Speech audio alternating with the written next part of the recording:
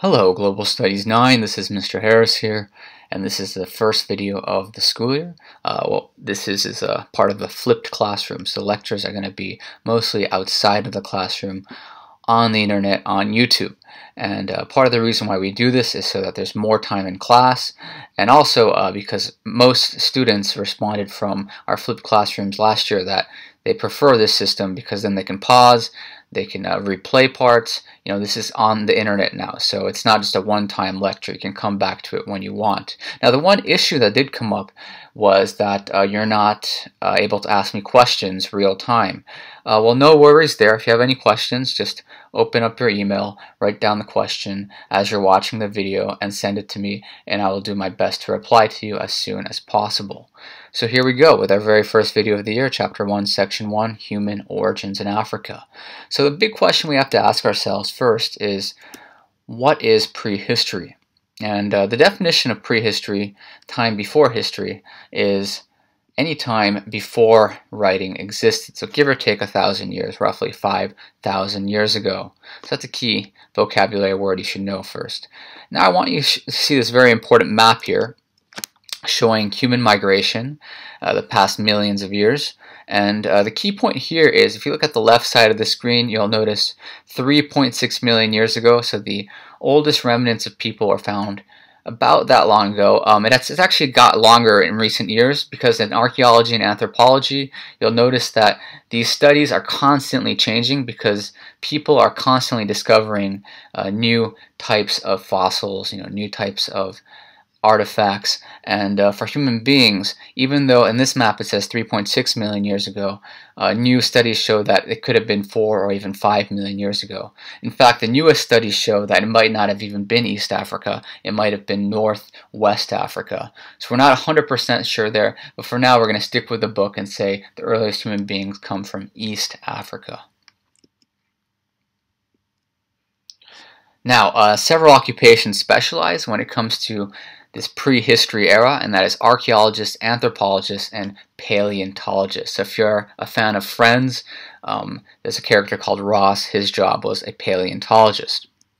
Now, the first one we're going to look at is archaeologists. So archaeologists are those who learn about the earliest people through excavating their earliest settlements. What they're looking for is bones and artifacts, or they're looking for hard evidence, hard things that they can use to deduce and guess about the people that lived during that time. So here's a list of artifacts, and archaeologists would look at each one of these. They'd figure out, when it was made. They'd look at the shape.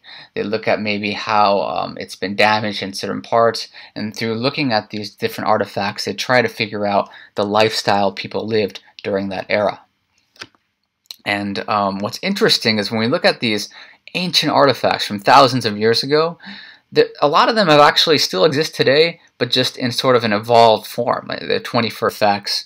And what's interesting is how these prehistoric artifacts all have modern counterparts. So even though we've changed as humankind, and with computers now and iPhones, how a lot of these very prehistoric items are still exist today, just in a more evolved format. And when it comes to looking at these prehistoric artifacts, a key word here is deduction. So I have a picture there of Sherlock because he's a master deduction. And what it means is you don't have an exact answer in front of you, but you have various pieces of evidence. You string those evidences together and you figure out what it may be used for. So for example, the bone fish hook, maybe they found it near a lake where there was fish, and maybe they looked at the shape of the bone fish hook and figured out that the hooks were used to catch fish by also looking at the human fossils back then and looked at their teeth and noticed how their teeth was eroding or wasn't eroding. And it's basically a combination of various evidence or lack of evidence that lead towards these archaeologists figuring out how artifacts were used. So we have everything from, this is the nutting stone, which is the old version of what would be a nutcracker today. We also have, for example, here the hammerstone, which, if you'll probably notice, is very, very similar to what we have today, known as the hammer. Now, here's an example scenario I would like you to look at. So you are an archaeologist, and you come about the remnants of a civilization, and you discover that all houses are of equal size, that musical instruments exist, and that large walls were built around the city. So based on these three facts, all the houses are equal size, musical instruments exist, large walls built around the city, what can you deduce? What can you guess about that society? So let's run through each one.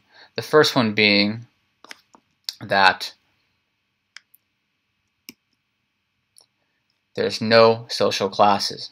Right? If the houses are all of equal size, we can guess that there's no social classes. Secondly, musical instruments means it's an advanced civilization.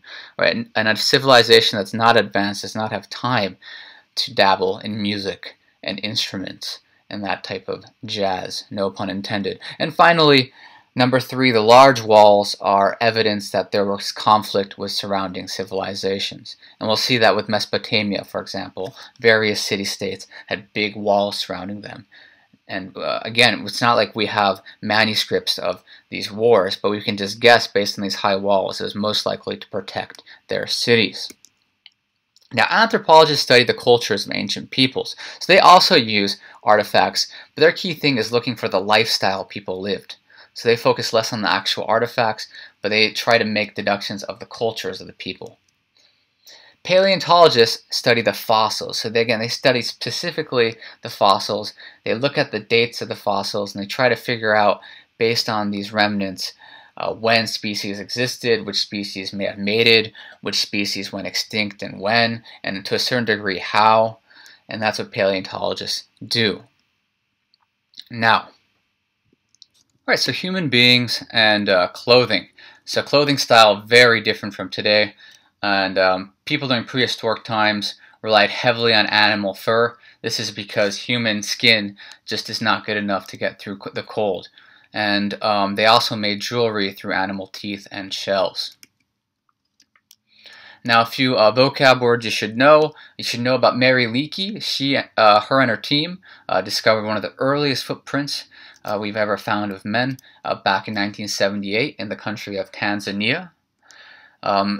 About 4 years before that, Donald Johansson's team discovered the earliest human hominid known as Lucy. And the interesting story why it was called Lucy was because while they were digging up Lucy, they were listening to the song by the Beatles.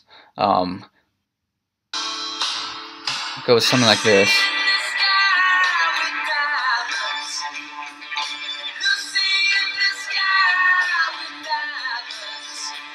So yeah, Lucy in the Sky with Diamonds is playing throughout the time of excavation. Now what's interesting is in your book it says Lucy is the oldest. However, because after this book was published, this is just within the last, I believe, 5 years, another fossil was discovered called Ardi, which outdated Lucy by almost 1 million years, discovered in Ethiopia. And this is the oldest one we have today. So it's not Lucy, but Ardi is the oldest discovered hominid remnants.